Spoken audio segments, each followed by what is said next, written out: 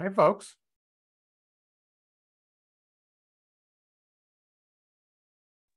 Hello.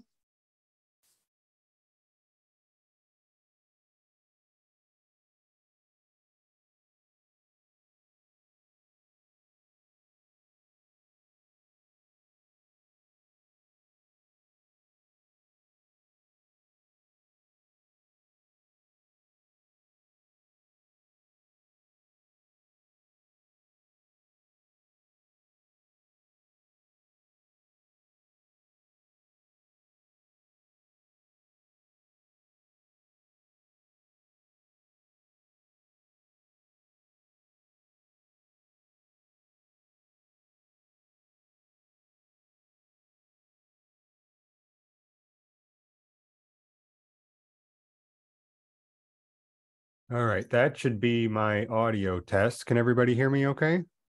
At least someone. Thank you, Mickey.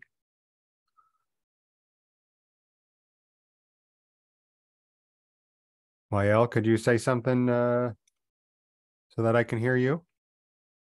Good afternoon. It works. Nice. All right, we'll just give another minute or two for folks to join in. Thank you, everybody, for arriving on time.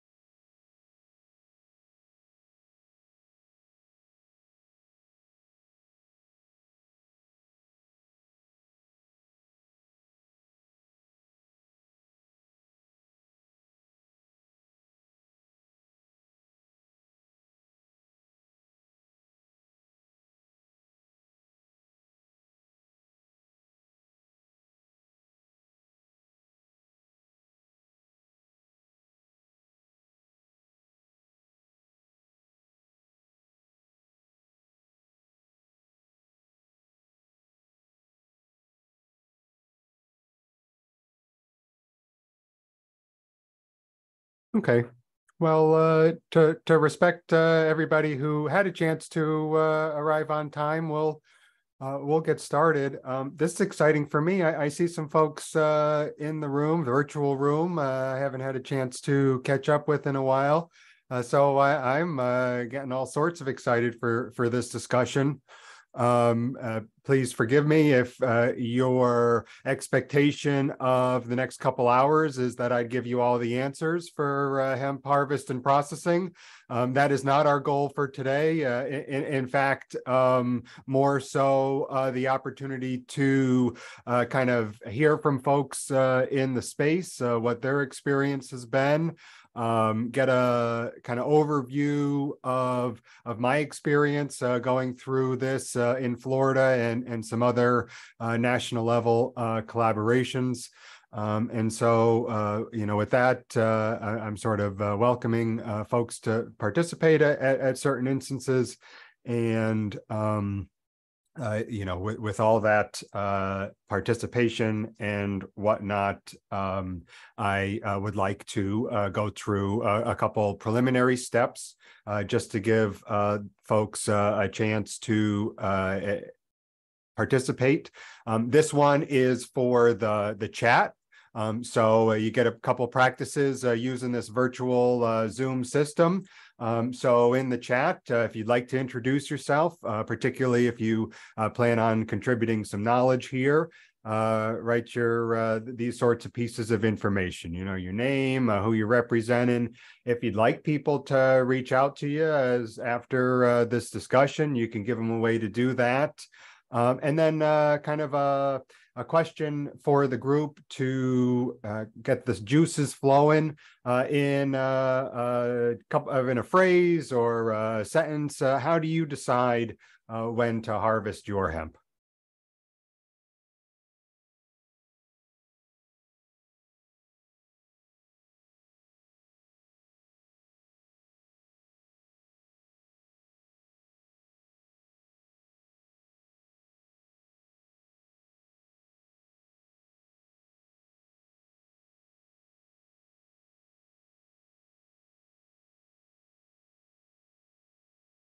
Okay, I can see this is going to be quite the lively crowd. Oh, Eric, thank you. You got a whole paragraph here. That's great. Oh, Eric's AI assistant. All right. I got excited for the paragraph.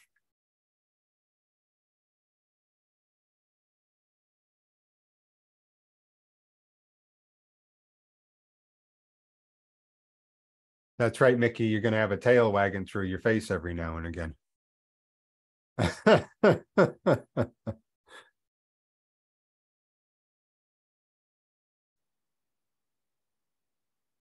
All right. Well, thank you, folks. Nice chance to catch up. The chat is open.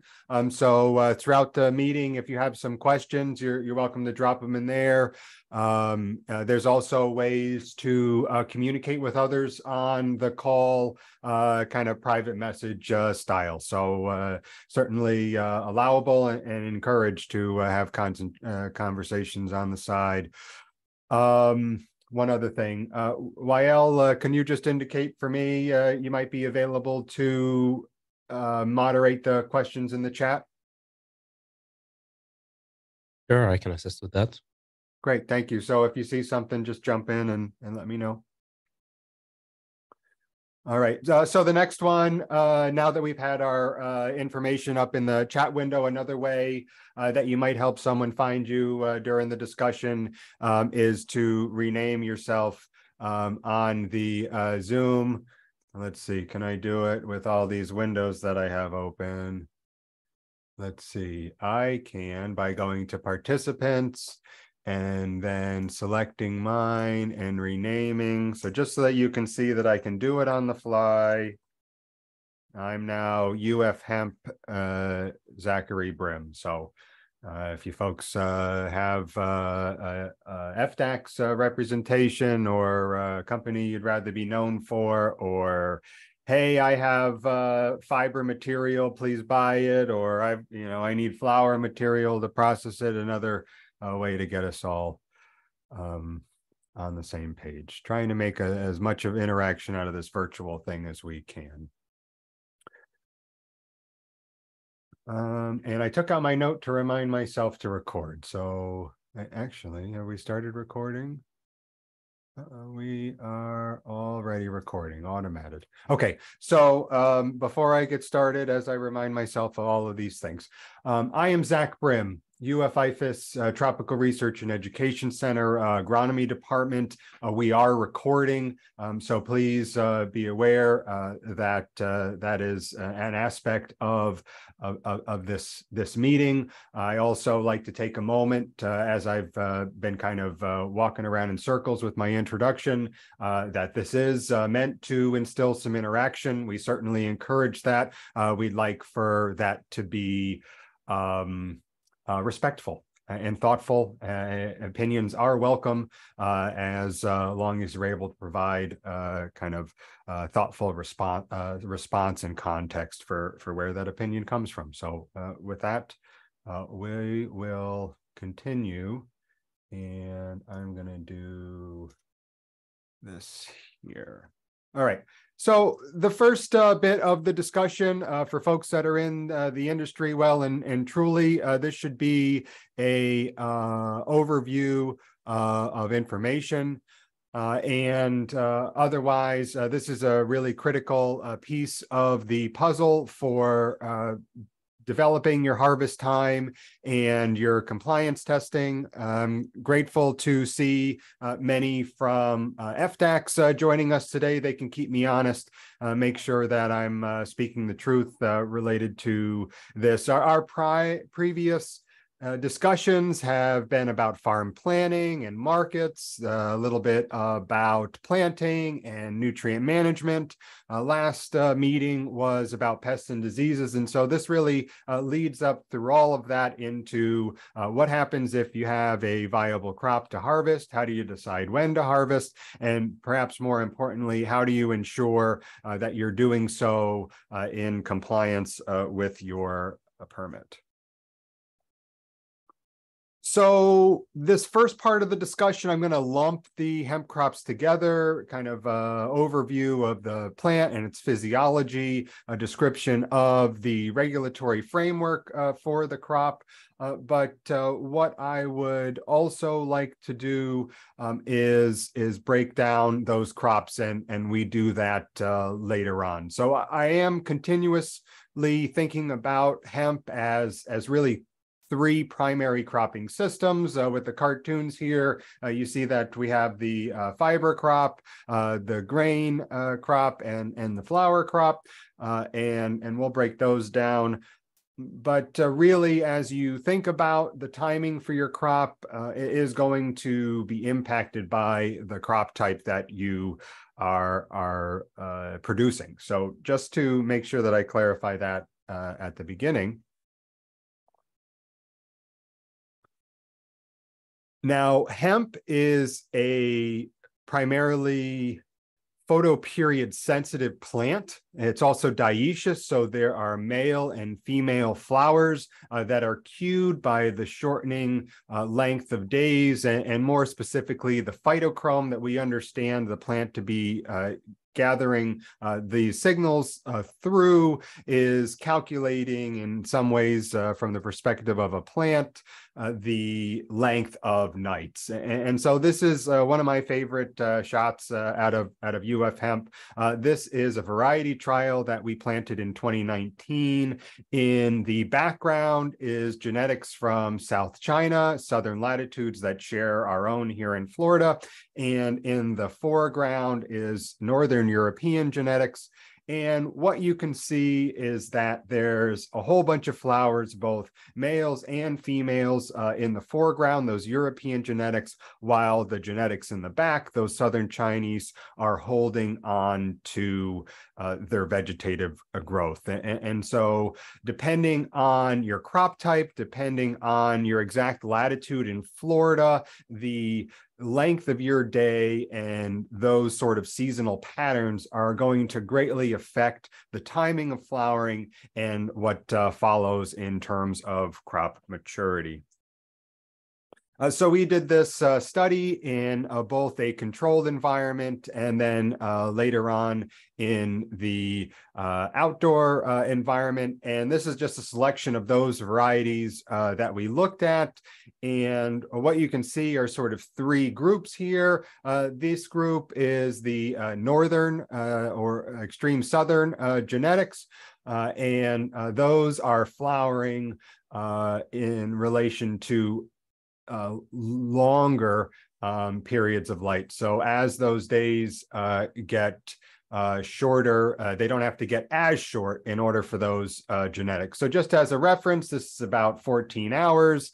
The longest day where I am in Homestead is about 13 hours and 45 minutes. So these genetics in our first variety trials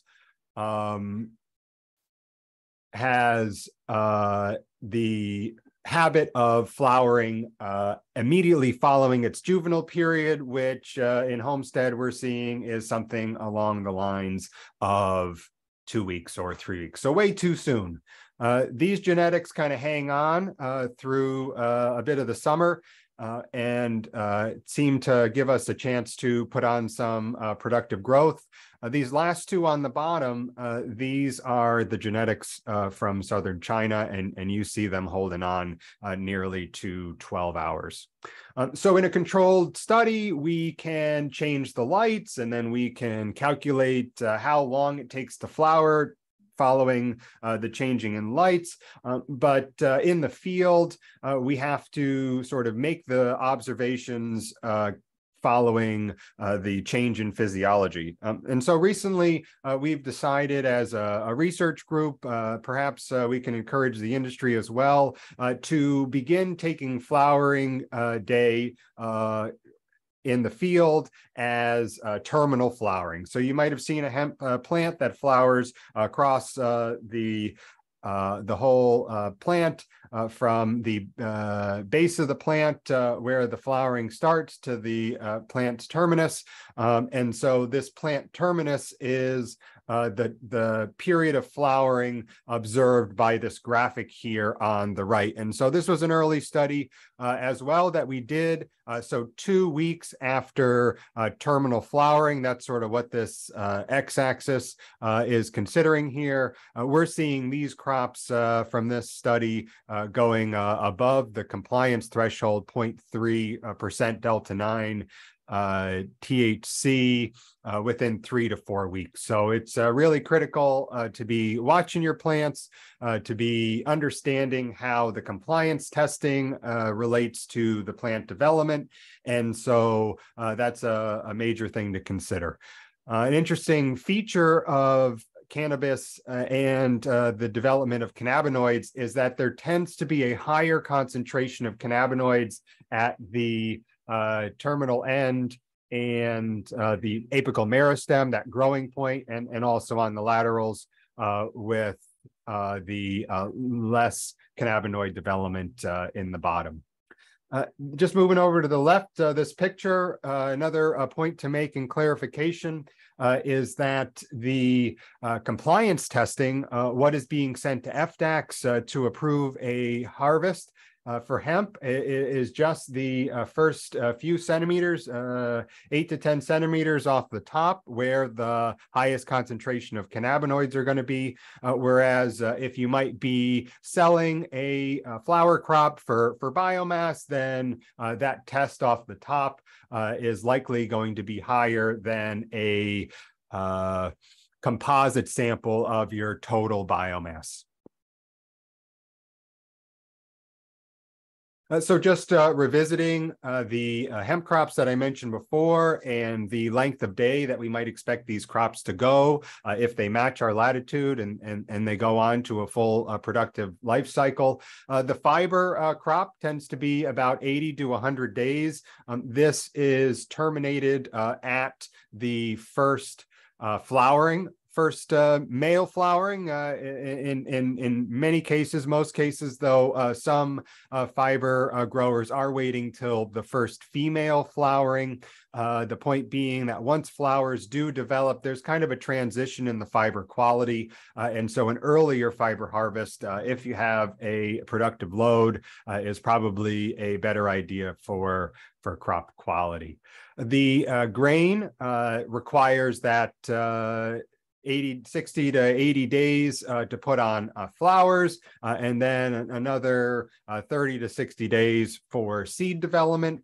An interesting feature, I mentioned dioecious. That means that there's males and females out in the field, and so you need an overlap in the male flowering to pollinate the female flowers to put on seeds. So that takes a full 3 months or so.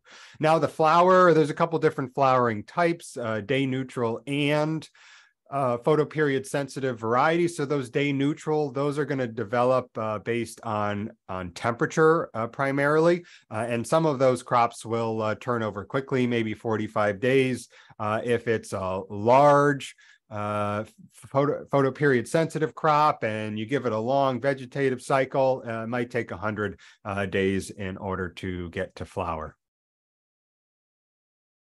So as I hinted at earlier, as those crops are developing, you also want to be very conscious of the cannabinoids that are developing in those crops. There are several testing labs in the state, and those labs will contract with farmers in order to develop their laboratory standards and field samples and whatnot. Now, at least one sample is required for compliance testing. And so that compliance test needs to be no earlier than 30 days prior to harvest. And so I'm encouraging farmers to take tests throughout their season, not on this compliance test, but just between them and their testing lab, so that you have a good sense of how your plants are developing. You set up your harvest date and you draw back the calendar 30 days. Within that 30-day window, you have to take a sample that is specifically aligned with the compliance expectations. And so that goes along with this date. It goes along with a form that I believe the most of the testing laboratories are helping folks with. You have to identify a quote unquote lot of hemp. And so that is a single variety and contiguous area of hemp. And then based on that lot will depend on how many cuttings you're taking from the field. As I mentioned, there's going to be variability within the plant and between plants for this compliance testing. So less than an acre for one clipping, that could really impact the sample results that you're getting. And so perhaps having a few more clippings as an agreement with your testing lab, or there's also some opportunities to do a retest if compliance is at risk. Just to mention that there is some opportunity to do some follow-up testing or remediation with the state in order to ensure that you are meeting those compliance.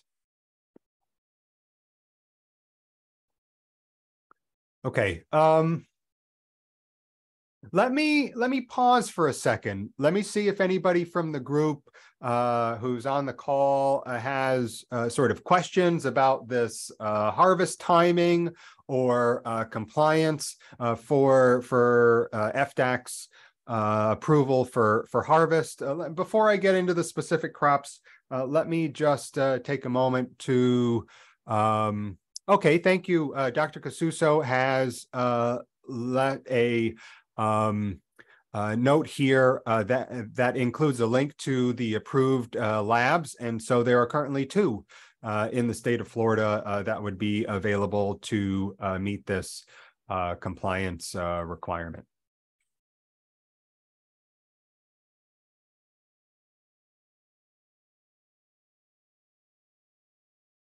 And I know Nicole's fact-checked me previously in other meetings. So if I did say something incorrect, I'm sure she would have made sure to make that clarification.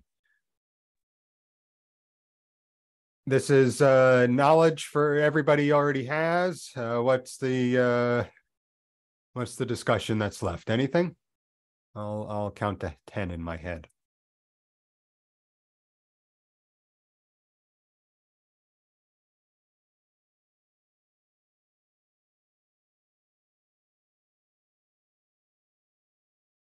Okay, and I don't see any hands raised or waving emphatically.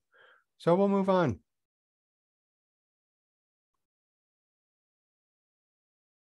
Oh, okay. Steve has shared an opinion here. Laboratory tests and labs available to do this are limited. Definitely can use some more. All right. So fiber, seed, and flower, those are the three crop types. So with the rest of the meeting today, just sort of walking through the discussion of how we as a research team and what I've seen from the industry, how these folks are going to determine harvest timing, kind of what process or procedure is necessary to go through that harvest. Hopefully we have a chance to hear from some folks on the call about their experience along the way. And the burning question for me is, what do we do with all of this material? I think that is a major shortcoming for Florida's hemp industry at this point. Having the capacity for processing and the processing that drives the markets is something that's been really missing from my observations around the state. So in that way, this discussion is going to be a bit limited, a bit as a holding pattern, waiting on those aspects. But again, maybe we'll get some useful information. Okay, so forgive me. I'm sure you've all recognized that the picture on the left is not cannabis. That is a sun hemp crop that we've harvested recently with our new sickle bar mower. But I was excited to have a chance to get the picture with the sickle bar mower, so I wanted to include that there. Of course, sun hemp, Crotalaria gentiae, not at all related to industrial hemp, cannabis sativa. Timing. So the timing of a fiber crop is a couple different ways to think about it. So I mentioned previously that the flowering can cue a transition from vegetative to reproductive growth, and that affects the overall quality of the fibers. And now for a fiber crop, farmer has kind of two options for what they're trying to maximize with their effort. The external fibers are bast fibers. Those are the high tensile strength, long fibers, and that you can see kind of separating from the stem in this picture. The internal fibers, the hurd, those are the short fibers, more kind of insulation, construction materials sort of thing. So what's interesting as an agronomist considering this fiber crop is the ratio of surface area to volume.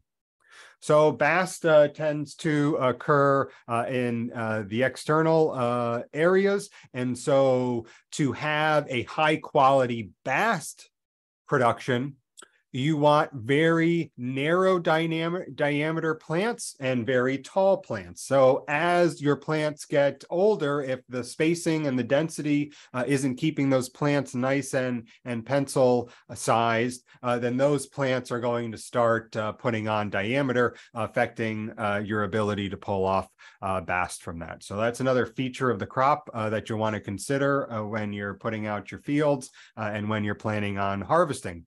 Now the hurd, you can get kind of your bulky tree-sized plants. Many of the varieties will have a hollow core, a hollow stem as well. So you got to think a little bit about that. But ultimately, once you harvest your fiber, like we have here, you'll have a sickle bar mower, kind of a chop and drop scenario, and then you'll go through a retting cycle. And now retting in Florida is another one of those major challenges because you want to ret, you don't want to rot. Right. And so with the retting, you kind of want somewhere between 2 to 4 weeks of dry retting. So leave the stems out in the field so that the external fibers can fall away from the hurd. The external fibers and the internal fibers. There are ways to do this, having kind of collected a crop. Maybe there's some large wet retting infrastructure available where you can take your crop off the field, you can stick it in a pond, you can leave it there for a few weeks. Similar situation where the plant slowly decays, but in the way that allows the stem to break off into two pieces. So once you're able to do that retting, then you have to take it to a mechanical process. So we just, this formation ag unit is one that we just acquired for the UF Hemp program. This is also a herd master, a couple available on the market. There's all sorts of engineering savvy folks that have been able to acquire or build some of these themselves as well.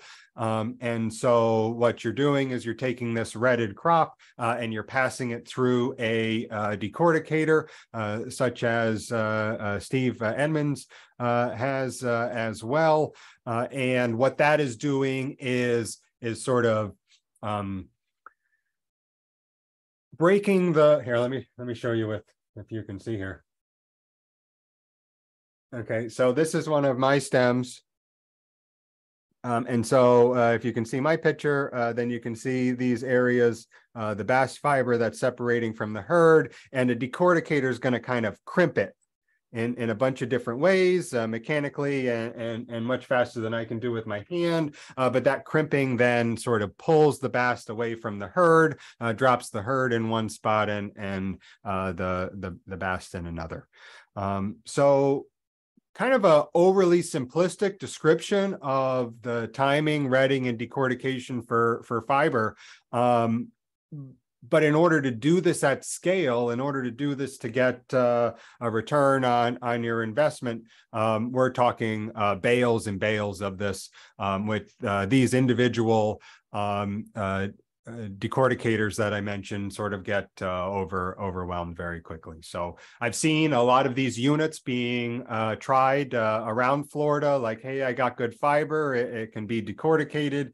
Decortication efficiency is an aspect of hemp varieties that folks are tracking.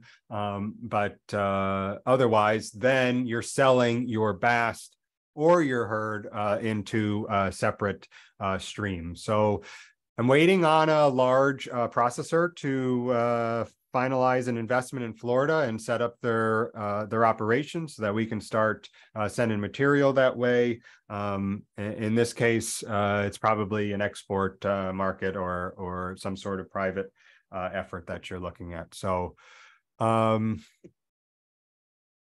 Steve, you've added some comments here in the chat. Would you like a moment to say hi to folks and add any thoughts you have about fiber harvest or processing? Sure. You know, I mean, I've been at this a bit. I've been watching this since we've been able to convince the folks in Tallahassee that this might be a good idea. My reoccurring thing that I've said at just about every meeting since the beginning is we need infrastructure. You mentioned it briefly at the beginning. This is the infrastructure or part of the infrastructure. We need much more than this, but decortication is the kind of the first baby steps that we need to do at a scale, you know, large scale. As you mentioned, the machines you have pictured and the one that I have absolutely will not keep up with anything on a scale capacity. And if you don't have scale, you don't have a home. And if you don't have a home, you can't get the farmers to agree to grow the crops. This is a crop that will absolutely revitalize Florida agriculture if you guys will think about it in terms of not necessarily subsidies, but, you know, let's get some programs in place where we can get some low interest loans. Let's get some co-op and sharing opportunities between municipalities and counties and organizations. Let's figure out how we can try and organize farmers to build their own infrastructure so that we don't have to pay somebody else to take our crop. These are all things that are done at mass levels for citrus and blueberries and sugar, and for everybody else. There is absolutely no reason why Florida can't be the leader in industrial hemp production, not only for the country, but for the entire planet. We have 7 different grow zones, and we can grow every type of hemp in the state. We might have to supplement with some light, as Zach pointed out, but light with solar is fairly accessible and acquirable. But infrastructure and getting the bureaucracy to work with the politicians so that there is confidence in the market is what we need. And that's what we've been needing since 2008. So yeah. Thanks, Zach, for the opportunity. Sure. Thanks, Steve. I appreciate your candor and experience here. And one of the things that the researchers are grappling with as we start adding crop quality into our research is a clear definition of what that means in terms of fiber quality. There are a copious number of other crops that define their bale, their bushel, their expected specification. So, of course, the competitor here for fiber is cotton. And so the cotton diameter of fibers and the quality of those fibers, the decortication, the carding, all sorts of steps that go along. Degumming is in between the decortication and carding. All of those things. Farmers, or perhaps more specifically, the interaction between farmers and the processing facility are going to have to begin to agree on what this means. And so as a research program in Florida, I'll generally agree with Steve. We've been able to show that these crops can grow in various parts of the state, but figuring out whether or not they can grow with quality. Do they have those specifications necessary for the supply chain? That's another aspect to this. For a processing facility at scale that I've seen in other states, we're talking about the amount of fiber that would grow across tens of thousands of acres. And that number kind of, yeah, Steve, jump in. Can I jump in? Do you mind? I don't mean to interrupt, but I mean, I've done the numbers on this a lot of times, and we can take a crop that needs to go all the way to grain to seed so that people can get an idea of the full rotation of the, because that's your longest crop basically, right? So in order to produce enough seed to supply a small biodiesel facility, one that would take all the seed it could find, and one within ideally a 200 mile diameter around the facility. In order to feed that facility that'll only produce 2.5 to 3.5 million gallons of fuel, ASTM certified biodiesel, a year, you would need 10,000 acres turning one grain crop. Now, if you can get 5,000 acres to turn two, great, but you need 10,000 acres to turn once in order to be the feedstock for a facility that size. And when you're talking about in terms of industrial scale and size, you were talking about entry level industrial scale with that size facility. Right. It's not big.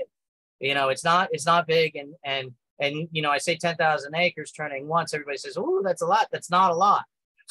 That's not a lot in the comparison of once we get going. I mean, to give you another example, in order to fuel the Georgia Pacific plant that would be able to produce toilet paper out of hemp, you would need nearly 300,000 acres turning once.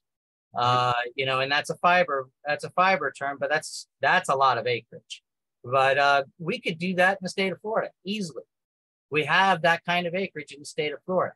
So, I mean, there's the potential for us is there. Thanks for the interruption again, Zach. Yeah, sure. And it just kind of the point you make about the university or the state coming along and assisting with that, what processing facility is going to agree to invest without guaranteed farmers, and what farmers are going to agree to produce without guaranteed buyer. That's an overall summary of where we are today. The point you make about the fiber versus, we'll get to seed production here with the biofuels and things along that nature. 10,000 acres is not a lot in the scheme of commodity agriculture, but an interesting comparison. There are 10,000 acres of wild rice being produced in the Everglades region.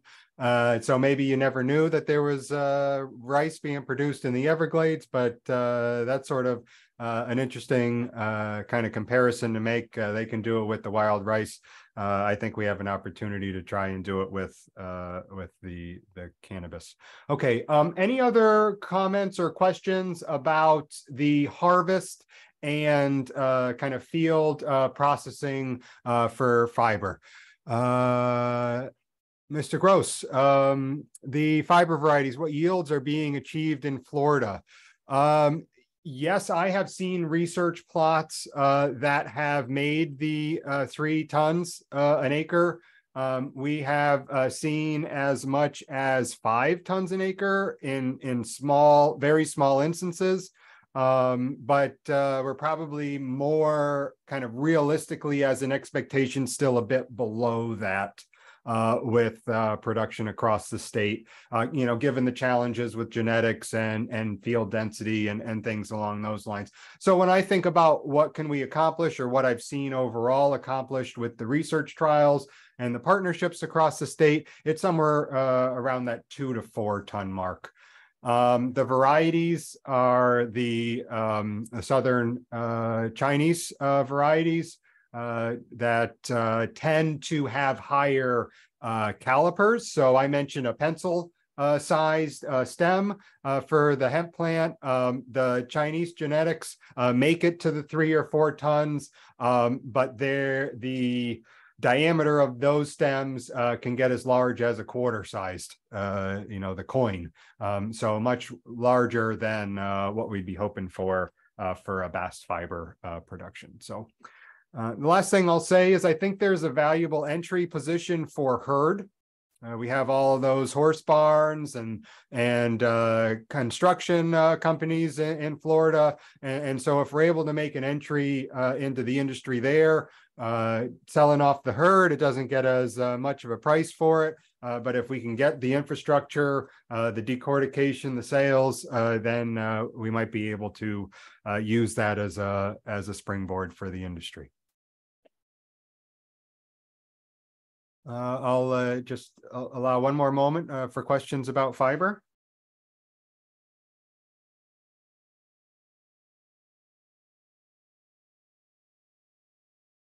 The last thing that I'll say about fiber might open a much broader discussion, but in thinking about hemp plantings for conservation, as many of the projects that I'm looking to be involved with in the next couple of years, there could be a value to using conservation tillage or no tillage. There could be value to just producing biomass and being compromising in the way that we pull the biomass from the field, how we manage our fields. And so those sorts of premiums that might come along with carbon sequestration or locking up carbon in the hemp biomass is something that I'm paying attention to selfishly for my interest in agroecology, but also as an opportunity to help elevate this industry out of the gates. Okay, so jumping into the seed discussion here. So I mentioned that in order to produce seeds, you need a monoecious plant, which is where there are male flowers and female flowers separately on the same plant, or dioecious crops, which is separate plants, males and females. About 2 weeks before females flowers, the males flower. They distribute pollen in a copious quantity around the same time that those female flowers are beginning to develop, and that pollen needs to transfer from one plant to the other. These seeds are from a whole bunch of different varieties, and so you can see the various different sizes. Of course, as you get closer to lentil size, you start seeing more interest in sort of that hemp for whole hemp seeds. You can press those as well. Again, it's a surface area to volume thing, right? You want less hull and more seed, and in so doing, we're able to kind of develop that industry. Notwithstanding, seeds for multiplication, having a stable seed from Florida for Florida that can be distributed to farmers either for a fiber crop or another seed crop. That's an important part here. As we start talking about seeds, I want to make sure that I remind everybody that hemp is an indeterminate crop. What does that mean? That means that the plant flowers and continues to grow at the same time. So once the flowers start, you're going to see those at the bottom of the plant, and they're going to mature at the same time as new flowers are going to start higher up in the plant. And so you're going to get more established flowers and seeds in the bottom of the plant, and then fewer towards the top. So it makes it very interesting to describe harvest timing. So when do you decide when to harvest seed? Okay, so the way that we do it from a research perspective is similar to others we've seen in the industry. We basically cut that in half.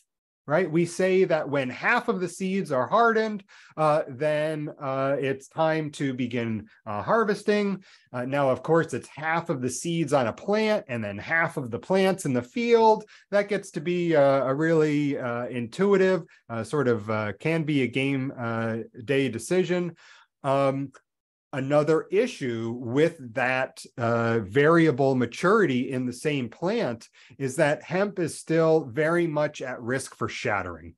So what does that mean? Once those seeds from the bottom of the plant begin to produce mature seeds, those seeds are going to start falling off of the plant. Okay, and so therein lies again the challenge. A farmer is going to want to harvest when they can maximize their load of seeds. That sort of goes without saying, but the point is it's a lot harder to do in practice than it is in the theory here. And so this system here is combine. They're rolling the seed heads off the top of these plants and tossing them into that wagon over there. Now, I didn't get to this at the sickle bar mower because that's a pretty straightforward cut. You can calibrate your mower to the height that makes sense. Now, early days in the hemp industry, when folks were talking about mowing and combining hemp plants, there was all sorts of reports that came along with that of tractors lighting on fire in the field. Okay, why might that happen? Well, these plants tend to be fibrous and they tend to be resinous. And if you don't have your calibration set, if you haven't sort of made sure that your combine system is robust enough to the hemp, then the hemp sort of gets blocked up into the combines. Those things start adding heat into the system, and then the fibers kind of go up. So just some things that come to mind for me that I wanted to share related to seed harvest. We have not been able to do this with a combine out of the UF research projects yet. We've been basically doing similar chop to the fiber plants, and then we're drying them in an oven.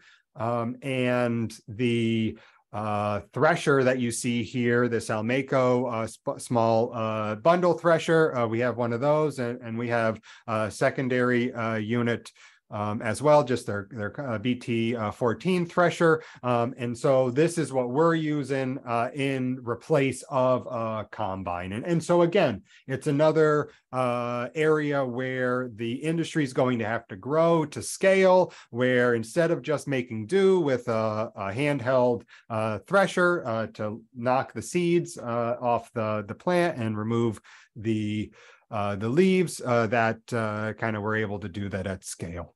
The cleaning is an important step, particularly for sales and for measurements.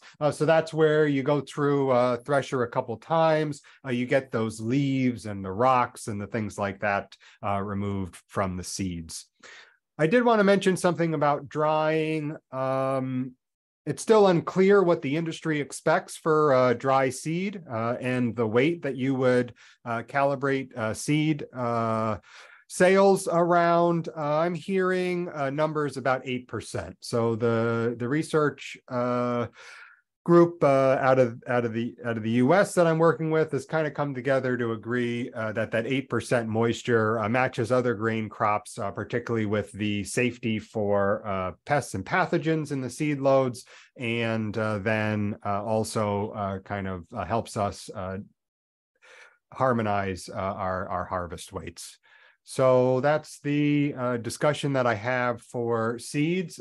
Steve had mentioned that one of the outlets for the seeds could be the biofuels. I mentioned the hulled hemp seed. You can also press the seed both with hulls and not the hulls. That gives you an oil that has a relatively high and favorable ratio of fatty acids. You can also extract the protein out of the mash, those seed cakes that comes after you get the oil, and then you get what's left. Folks tend to call those seed cakes. Those have been considered for consumption in animal feed and a whole sorts of other things. So seeds, as necessary as they are for planting, also a viable industry themselves.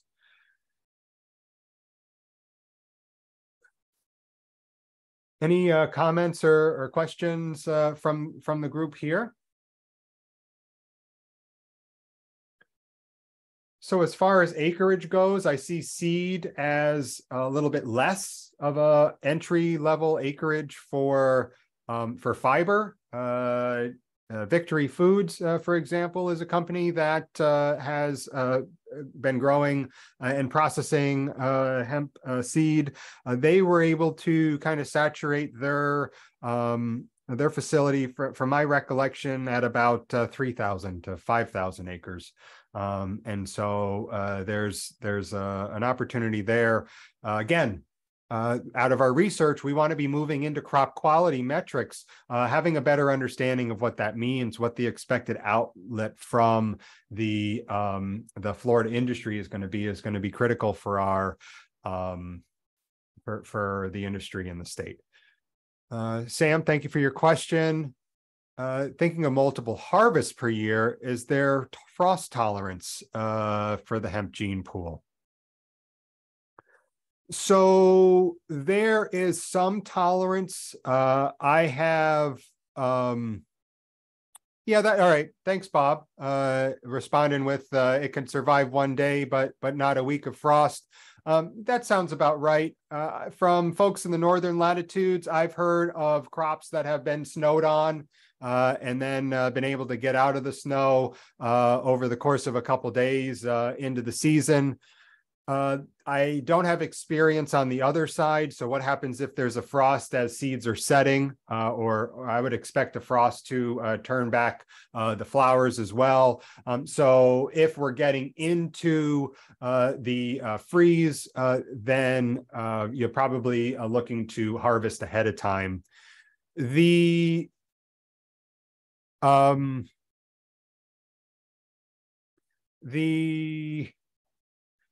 discussion of multiple crops a year is one that I have hesitance wrapping my head around, let's say, primarily because of the flowering time expectations of these plants.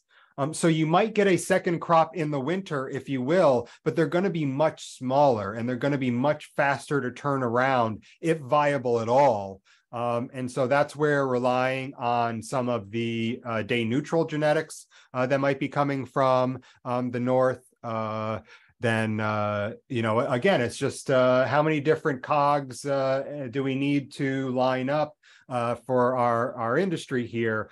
We might have the day neutral genetics that would perform in the winter, but don't necessarily put on the grain loads or have the ability to respond effectively to our pests and diseases. So light supplementation is something that you could do. You could put up the stadium lights around your field. Hemp, that graphic prior that I showed about when hemp is flowering, it matches about civil twilight. So that is an exceedingly small amount of light, like 2.5 micromoles of photons of light per meter. It's something you can barely detect with your own eyes. And so having a couple LED stadium lights can do it. I've also seen those stadium lights come along and attract all the bugs that you don't want on your crop, or the birds and things like that. So I also haven't seen that done at scale. I've seen it done in research plots. I've seen the effects of the kind of the light and its shadow, or the distribution of light. If you want to do a winter crop, you're probably going to have to add light, or find a day neutral genetic that's working for you. Some of the northern seed producers out of Canada, out of Northern Europe, actually are also day neutral for a different reason, right? So I'm saying day neutral here in Florida is necessary because our days don't ever get long enough. The folks in the farthest reaches of hemp distribution, Canada and such, they have day neutral genetics because their growing season isn't long enough. And so they have the 90 days they have to get the full crop in that amount of time. I haven't had access to those genetics like Finola in our trials just yet. Okay. Any other questions about seeds? I sort of had a related question, maybe. Sure, Mickey, go ahead. And I started to put it in the chat box and then thought maybe not. Do we need to be thinking about crop insurance for this? Is there any chance this crop will be covered by crop insurance? Because it sounds like that would be important. And it also sounds like facilities insurance would be important. Uh-huh. Yeah. That would be something Farm Bureau would really need to be on board for. So I think some protective features there would be kind of important. Yeah, absolutely. Some of the current available crop insurance for Florida hemp farmers is a whole farm or multi crop insurance. So hemp hasn't found its way into the system as an individual crop in Florida. I think it takes 3 commercial years of the whomever it is that calculates the insurance rates and all of those things. They need a certain number of years in order to make that calculation. So Florida is just on the cusp of that. We might expect news of a Florida hemp crop insurance option. And when someone does, please let me know. Otherwise, what's available is sort of a is that whole farm option. So yeah, Mickey, you're very attuned to kind of what farmers are going to need in order to protect their risk and get into the adoption phase. You've spent the summer listening to me say all the reasons we have against us. Insurance would certainly help get some folks a try at this.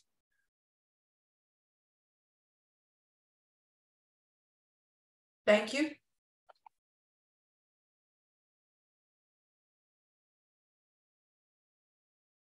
Okay, I saved the right. Okay. Yeah, Bob, thanks. Candid point is, as usual, in order to get that data, folks need to be making the sales. So this is that uncomfortable period that we've been in for a couple decades with farmers ready to go, but lacking the mobility or the resources to do so. So I left flower to the end. I thought about doing it at the beginning.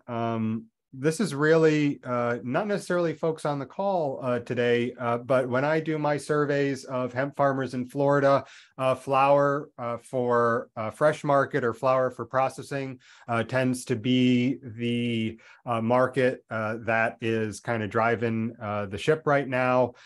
So just to summarize some of the numbers that we have from the state from last year, 72 acres approved for harvest in 2022 in Florida. Among those 72 acres, there were just short of 400 harvests. So harvests are being logged at a much smaller area than an acre. So I expect most of these approved harvests to be indoors or some sort of controlled environment. And the surveys sort of reflect that they're flower for direct sales for fresh market. Now, that said, there's a very interesting number that I'm also chewing on, which is the value of that 35,000 pounds of flour in 2022 amounted to $5 million. When I do that math, that's the price that we are getting out of flour in 2018 and 2019. And that's not my expectation for a price today at 50 cents to a dollar a pound. But anyways, that's the information that I have available to me.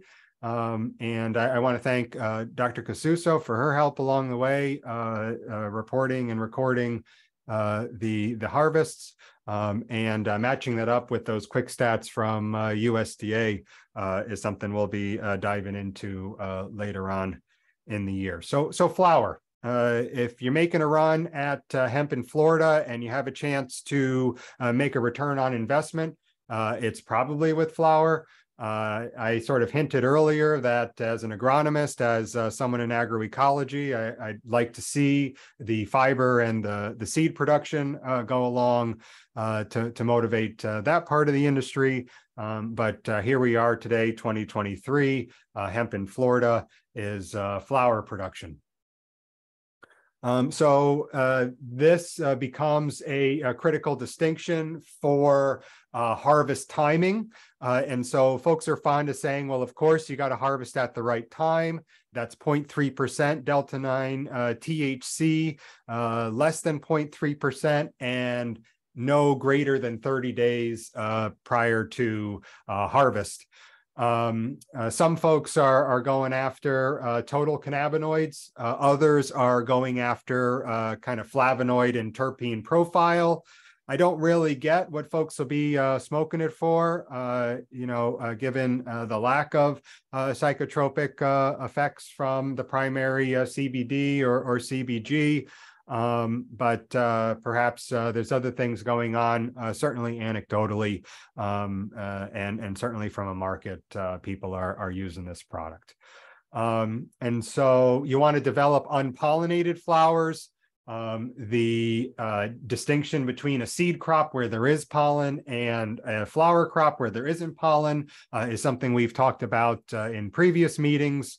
The team here at Homestead, this is kind of the crops that we've been able to produce over the last few years, and then a bucket of what is sort of bucked and shucked flour. And so the point about harvesting, I mentioned fiber and seed, those are mechanically harvested. There might be an opportunity to mechanically harvest some of the flower crops, but by and large, this is a labor requirement. And so you're cutting the plant at the stem, you're turning it upside down or tossing it into a dryer, and then you're going to take the leaves and the flowers off the stem. That's the bucking, and then pulling out the leaves from the flowers. That's sort of the additional clean step. So about 12% moisture is what the industry and research groups are coming along to accept. So as our team moves on with calculating standard harvests, we'll be choosing that 12% moisture as well. It brings down the bioactivity and also maintains some moisture for quality. How many acres of fiber were grown in Florida in the previous years? Sebastian, I don't have a good answer for that. I don't think it's a whole lot. I mean, maybe 20 or 30, but I don't know if they're not necessarily showing up in the acres approved for harvest. So this is a kind of a black box for me. It's a answer that I send out for surveys and try to capture that information in that way, but not much, because just like Steve says, I'm not going to put out 100 acres if I can't sell any of it. And so right now, what I get the sense of is folks that are interested in fiber are growing out some sort of experimental lots, doing it small, calibrating their equipment, going, yeah, I could do this. And then waiting for the kind of the processing to open up. Oh, that's an interesting point, Steve. And some of that continues from the 2019-2020. So commercialization for flower production really kicked off following the 2018 Farm Bill. And we saw 100 to 200,000 acres of hemp grown across the country. And then a vastly large quantity of that was stored waiting for the good price. And then the pandemic hit and a number of the big processing facilities went out of business. And so it's just it's taken till about this year, maybe even a bit past this year for that glut from 2019 to pass through. When the economists are doing the sort of calculations like, this is how much CBD people use, this is how many people use CBD, this is how much you need to grow in order to fill those CBD orders, they're estimating somewhere between 14 and 30,000 acres for the entire country. Okay, and in 2019, the United States grew more than 100,000 acres of flowers. So interesting question and an important kind of aspect to this. Okay, and that's another way of, yeah. So folks are seeing that the market is sitting in flower, so they're running out the flower market, seeing if they can hit on a buyer there, but would actually prefer to grow for flowers. Is that what you were trying to say, Steve? Yeah. Okay. Any other questions for flower here?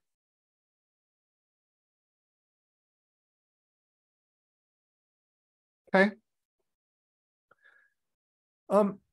So I just wanted to open this part up for discussion from the group. I get a sense, that folks are here trying to understand where the industry is going, looking to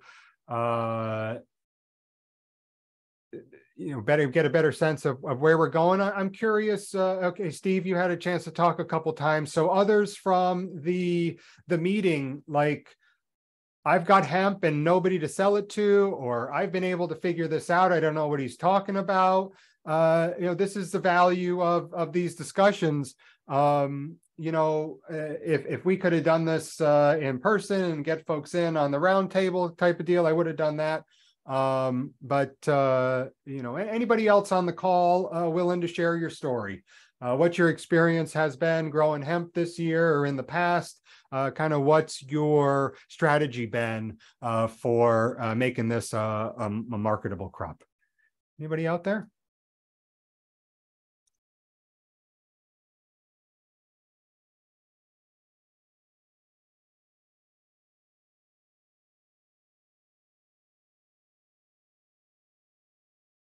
Sure, Bob, go ahead. You'll have to unmute. Unmute. Okay. Hear me now? Sure can. Yeah, we've grown 20 crops. No, we've grown 11 crops of fiber hemp since 2020. And we've experienced a lot of the various difficulties. I would tell you that you can get fiber in the spring, but you're going to get grain in the fall. With your photoperiod work. You'll want to get in the ground after the spring equinox for your fiber work, and you want to be out of the field by the rainy season because it just plays hell. You can't get a seed started again in the summer. With all the water and drowning and all the work, it'll wash your seed away and all the weeds come up. A very serious weed in Florida is nut sedge. Oh yeah. Nut sedge is very vigorous in August, and it will just smother your hemp crop. So if you've got nut sedge coming up, it's a rhizome, and if you're tilling up the soil for your seed crop, all you're doing is cutting that rhizome into 5 pieces, and now you get 5 nut sedge for every one you had. So you end up with a great crop of nut sedge and no hemp in the Yeah. summertime. We were just introduced to sedge hammer for our gardens, our garden beds. There's a targeted herbicide for the nut sedge. You get it, get it out before your hemp. It's not labeled for hemp. Yeah, Bob, you said 20 crops, so you 10, mean like 11 crops, yeah. So you're trying different varieties, you're moving them around into different places. I'm just curious how your math adds up. Well, we've always used the Yuma Puma material that you showed that in your slide. Yeah. And it's a very healthy fiber species. It has we've had no disease problems, no pest problems, no bugs. But we've been struggling with trying to get the crop density to the level that we need. Mm-hmm. Yeah, we did manage to get one crop up to 5 tons an acre. Okay. So we at what scale? At a half acre? At an acre? What were you able to plant that at? Well, those are small test plots. We just have to extrapolate that material, so it's hard to say. But I hear you. We have 2 kinds of harvesters. We have a particle harvester that we take for paper, and we have a 4-bar cutter that we use for longer fiber. And we can water wet that and get fiber out of it. We can card that up and make paper out of it. So we cottonize the fiber, and we are making paper out of it in test quantities and so forth. So we're learning. So all you've kind of vertically integrated your fiber processing, or it's all part of the work that you folks are doing together? You pretty much have to go from farm to customer to be any profit in it for yourself. There's no way you can use third parties for anything. You just can't afford the margin. Well, I'm glad to hear you're still up to it, Bob. I'll send you a note. Maybe we can get a couple of your materials to show folks here through UF. So you might have found a customer, at least for a couple things. Okay. Anything else to add while the floor is yours?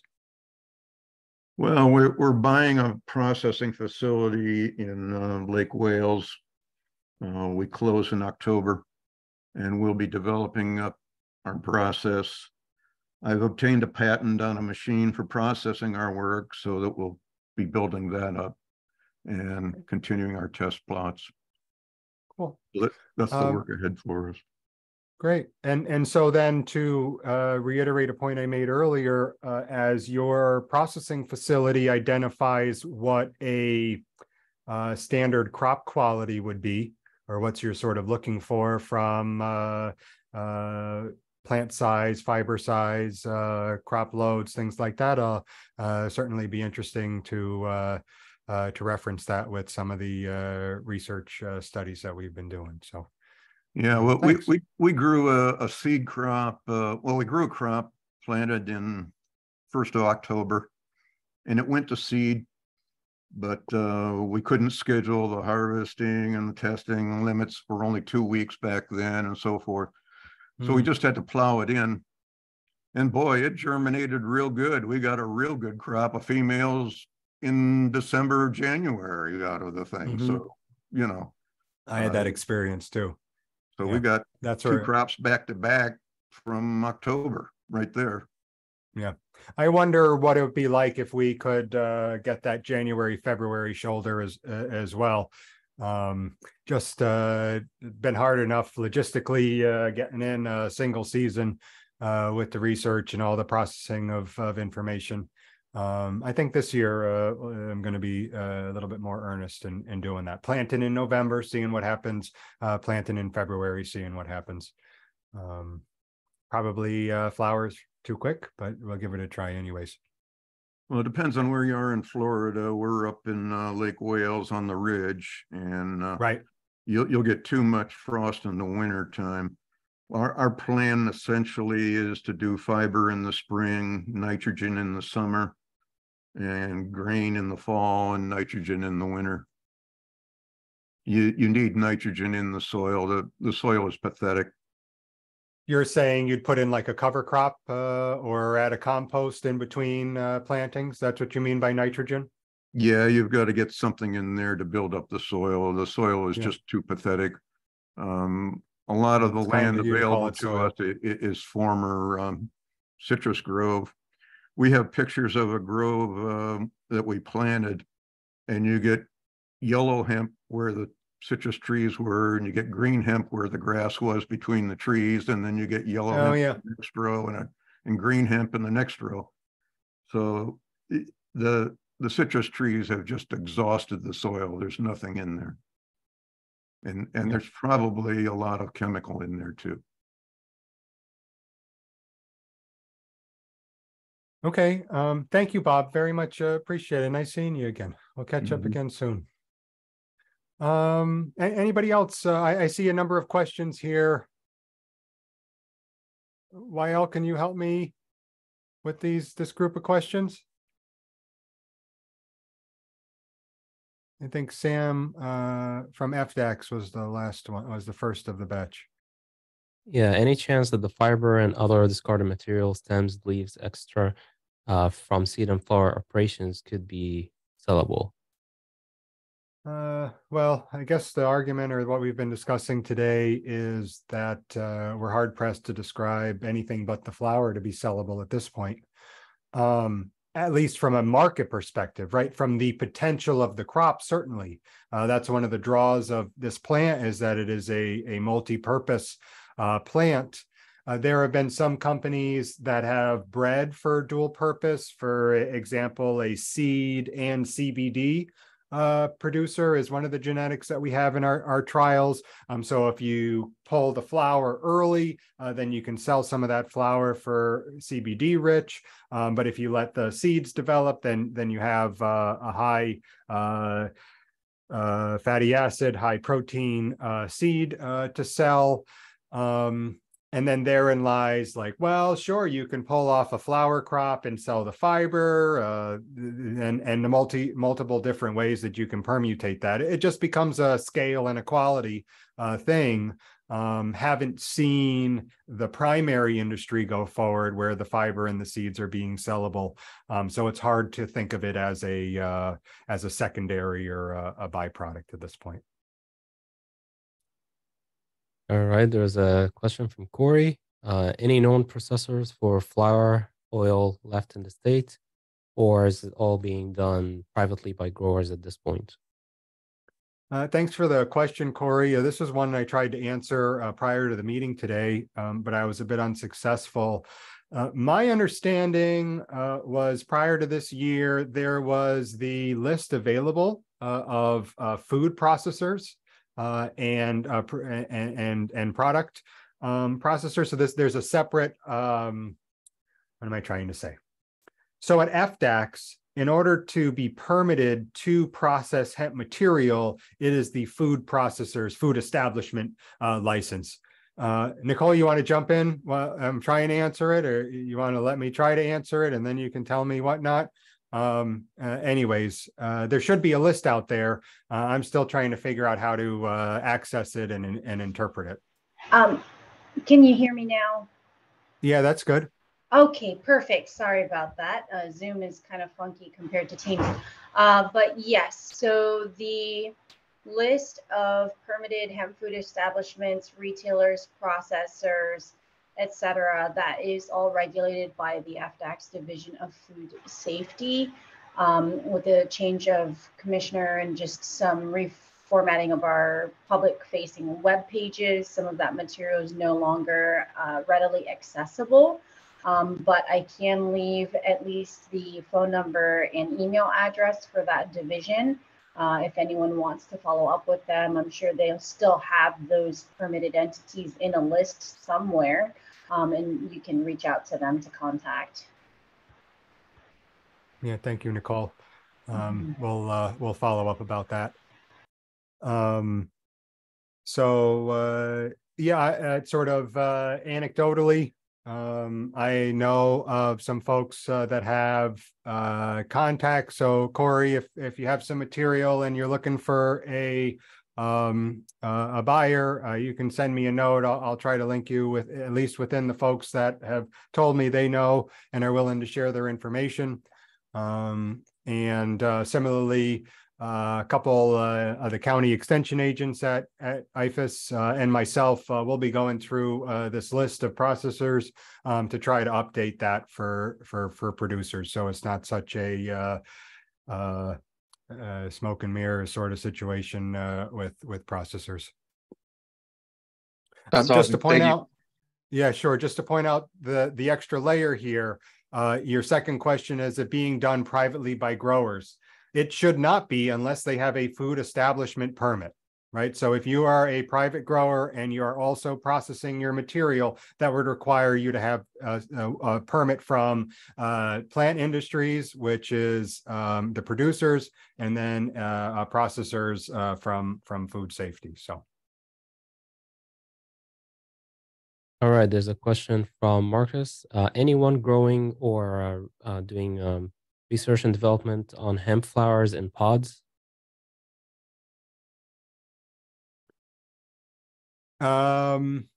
Marcos, can you tell me a little bit more what you mean by pods?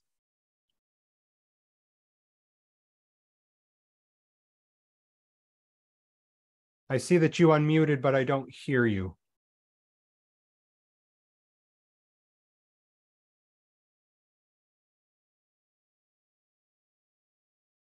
So if you mean something like a soilless substrate, then there is certainly effort across the board to establish rooted cuttings in those sorts of pods. Hydroponics is definitely something that we're seeing folks do, particularly with this controlled environment. Not to beat around the situation any, if you've heard it being tried or done in the medical marijuana space, then folks have probably tried it with the hemp for flower space. And so it just comes along with the additional cost for that infrastructure. So doing it indoor grow in a shipping container or trailer, things like that. Yeah. Again, it's just the different price that you can fetch for CBD and the flower versus what you'd get in a medical marijuana situation or recreational situation just becomes one that you're trying to balance. So with the LED lights and a lot of the other advances, it's a bit outside of the work that I do as agronomist, but I've seen it, heard of it being done successfully. And Steve just responded, says he has a client doing that. Okay. Yeah. So there's one more question from Jean. Is UF coordinating efforts to study hemp and kenaf, particularly relating to the viability of commercial scale sustainable fiber industry in Florida? Yeah, thanks for the question. Just to echo what I'd said earlier with regards to the fiber production in that regard, the sustainability. For me, what that focuses on is the environmental and ecological sustainability along with the production of a farm. And so looking at some of those carbon markets, conservation opportunities along with hemp for fiber, I think given the inputs or the limited inputs for fiber has a better chance to make those goals in contrast to flour. To produce a strong flour product, it's going to take nutrients, it's going to take pesticides likely. We're seeing a lot of fungus issues, things like that. So I expect a lot of inputs to go with the flour production, a lot of energy. From the perspective of like downstream use, I won't put Bob specifically on the spot today, but one of the things that's been very fascinating for me has been the idea that hemp insulation can actually be carbon sink where once you develop the product and put it into use, then it's drawing carbon dioxide actively out of the air. And so there's certainly opportunities for bio-based materials from hemp to kind of move into those sorts of market opportunities. Now, the kind of extra layer there is right now the conservation programs that would pay a farmer for carbon doesn't allow offtake from the farm, right? The expectation is that you plant a tree, you leave the tree there for 100 years, all of the carbon stays on your farm. That's what you're being paid for. So the market where you can bring carbon out of the air into your plant material and then sell it into a processing facility to make insulation sort of disentangles the sustainability on the farm from the sustainability of the industrial application. You have to be thoughtful about the energy required for transportation and processing and all of that, but it's an extra layer there, something that I'm thinking very deeply about with some curiosity and intent. Oh, okay. So then as we develop this, we'll call it a style of agriculture, right? Sustainability focused, environmental, ecological, sustainably focused farming, what I call agroecology. The question sort of remains, is hemp the best choice? And so you pose hemp and canaf. Canaf being a hibiscus has some pest issues that are known in the state, has made it trouble to grow at commercial scales, nematodes, and there's an invertebrate like a weevil, I think as well, that gets into the canaf. But the point being that hemp for a fiber crop, there are all sorts of other options as well. Canaf, I mentioned sun hemp earlier. That can be another option as well. And so the joke that I make is cannabis for me in agroecology has been a really great gateway crop. Because then we get folks sort of talking about these issues in industry development, processing, sustainability. And so I really like the idea of sort of competing crops, hemp and canaf, sun hemp, and therein lies an option, but for that comparison. So thank you for the question. Oh, okay. There you go. So canaf as a crop has a specific extra layer of permitting as well. So that's in the chat now.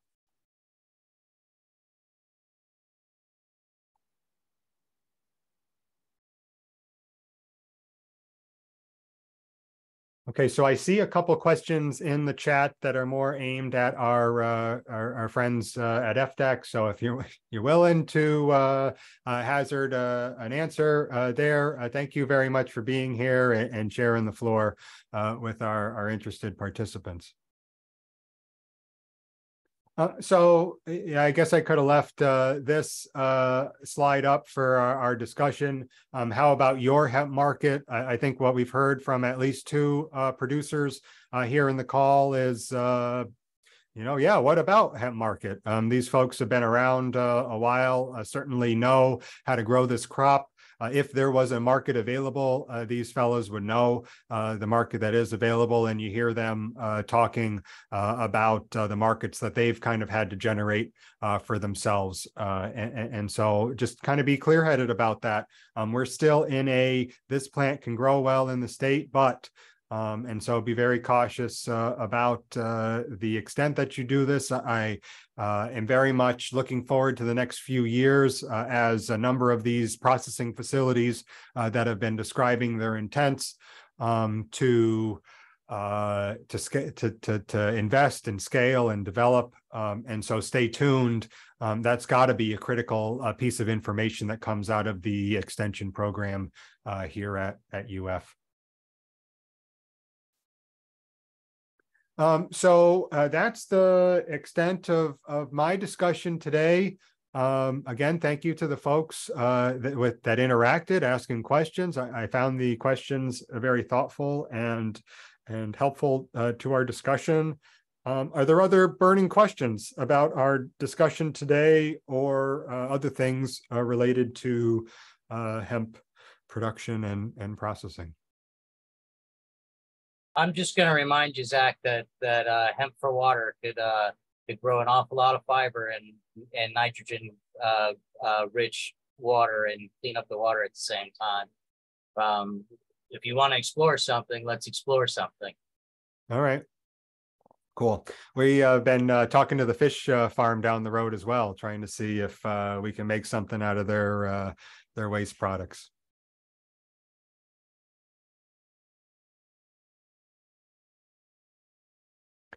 Marcos, thanks for your question about program visits.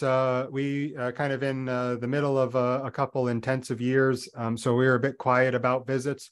But depending on what part of the state you're at, if you'd like to reach out to me, we do have a couple trials around the state going on, primarily nutrient management trials. We're focusing on nitrogen and phosphorus. If you'd like to see something going on, you're welcome if we can schedule a visit.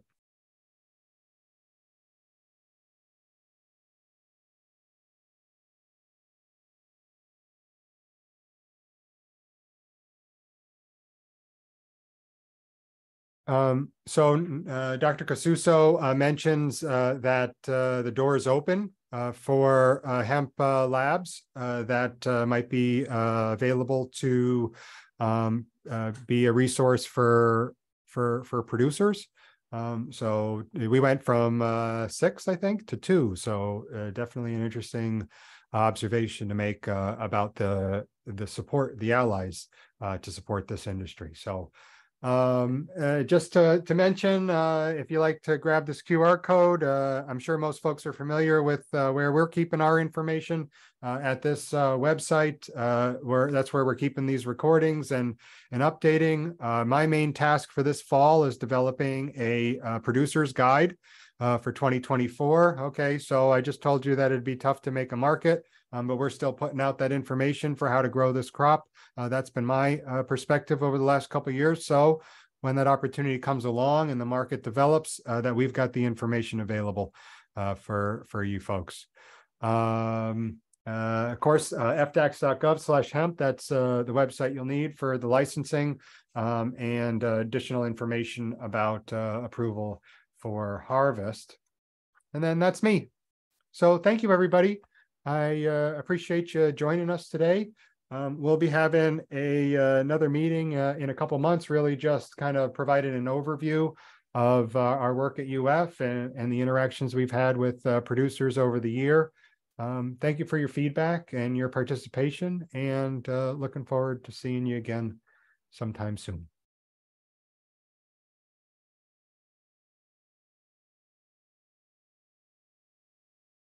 Thanks for putting it on, Zach.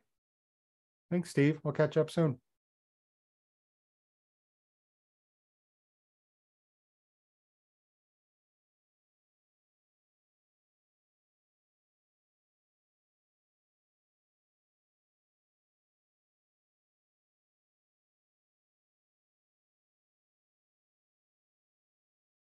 Hold on, I'm getting the chats. Don't shut it down yet. That's fine.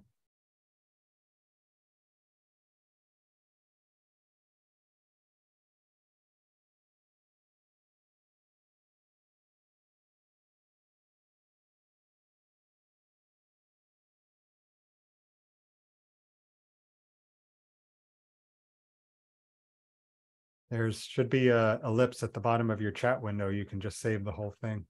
What? Make that easy. All right. Where's it saved to? Like your downloads folder. Wonderful technology. All right, everybody. I'm gonna close the meeting. Have a good day. Thank you, Zach.